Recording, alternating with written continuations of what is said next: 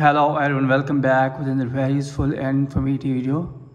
In this video, I will show you how you can change app icon on your iPhone device after updating your iPhone device to the latest version iOS 18. So if you have updated your iPhone device to the latest version iOS 18 and now you want to change app icon, then here in this video, I will show you how you can do that. So first of all, here you will need to open setting on your iPhone device, then scroll down here, then tap on general, then tap on soft update, and first of all you will need to make sure that you are using an updated version of iOS. If there is any update is available, then here you will have to update your iPhone device to the latest available version. So after that, here you will have to close this tab. Then after that, if you want to change app icon, then here long press on home screen.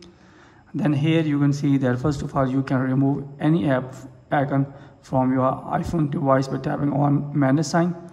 So if you want to change app icon, then here you will need to tap on edit. So after that, you will see this type of interface. Here you can first of all you can add widgets in your iPhone device. You can add any widget by selecting here.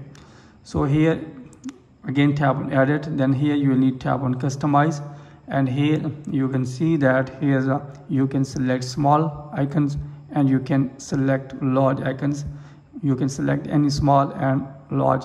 So you can select color light, then here you can select dark color, and if you want to select automatic, you can select automatic, and you can also select tinted from here. You can vary the colors by decreasing and increasing. Here you can see that I'm increasing. Now you can decrease, and you can select any color of your own wish. So here tap on here. You can see that you can select any color. I'm selecting here light. Then after that, again long press home screen, then tap on edit. Then here you need to tap on edit pages. You can also edit pages on your iPhone device. You can also edit pages on your iPhone or iPad device by selecting here. You can change. So in this way you can edit app icon on your iPhone device after updating your iPhone device to the latest version iOS 18.